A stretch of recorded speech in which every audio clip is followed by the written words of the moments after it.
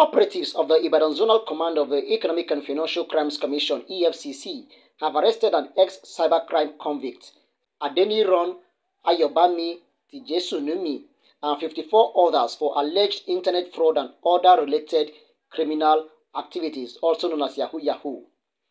Justice Uche Agomoh of the Federal High Court, Ibadan, Oyo State, had on February 15, 2022, convicted and sentenced Tijesunimi to 7 months imprisonment without an option of fine for his involvement in cybercrime.